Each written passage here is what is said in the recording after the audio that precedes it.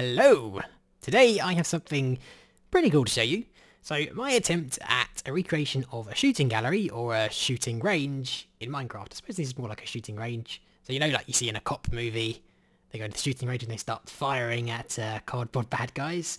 That's what I was trying to do here, and I'm kind of happy with the result. So let's give a demonstration of this. So we take our gun, and if you're wondering why I have a gun, yes, this is a resource pack. I didn't make this gun. This was made by a guy named No Too Good for his resource pack. And I thought it was a pretty nice gun model, so I'm using it for this. So yeah, this is pretty simple, self-explanatory. Basically, we just shoot the bad guys. So if you succeed in shooting them, you get a diamond. And really, it's just as simple as that. It's nothing super duper complicated. This one's always hard to hit. I didn't even hit him. Yeah, let's avoid that one. But as you can see, there's some creepers. There are some endermen. There was the Sarc logo, enderman, and yeah, there are 5. There's another one. I might be able to spot it. There's an upside down creeper. There he is. Let's try and get him. No. Nope. It's kind of hard, sometimes hard to get the angle right.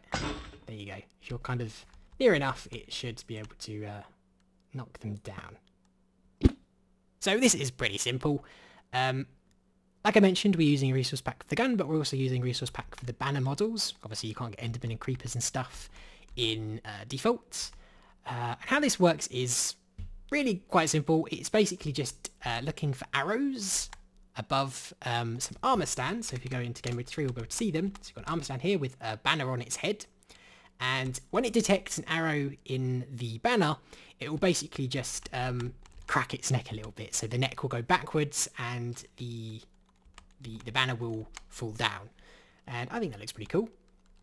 And we can actually reset it. If we come over here, go back into game mode 1. We can reset it and it will look actually randomized as well. So take a look. As you can see, yeah, the things will just randomize it. Creepers are the most common, then enderman, then wither, and then the Sarc logo.